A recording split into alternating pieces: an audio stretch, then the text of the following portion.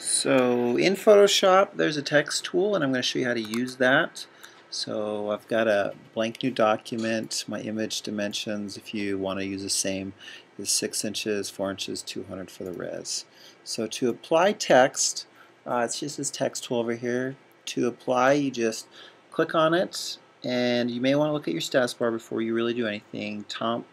Your font size, your point size if you want to change that up, and your color.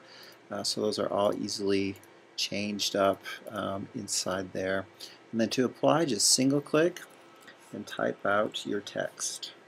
Then once you've typed it out, grab the move tool, move that around to where you want it to go. If you want to modify it, go back to the text tool, and now I could come in here and change the size. If I need to change my font to a different font, I could do that. Same with color. Makes it very easy. If you want to change the orientation, there's a little icon up here that'll flip it from vertical to text. Or if you want to start out that way, there's this vertical type tool that you could just single click and just type out your information. So when you create a text layer, or when you type out, you'll create it in a separate text layer over here. If you want to get rid of those, you can delete those later on.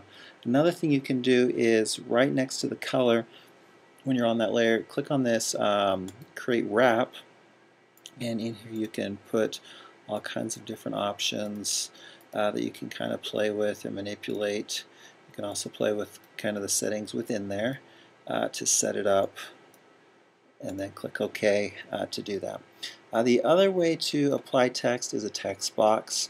So in a text box, if you just click and drag and type, that'll just keep it constrained to a box, and once you see that your box is full, you no longer see any more text. You can keep typing, but you won't see it. So that would be your other way of using the text tool, and that's it.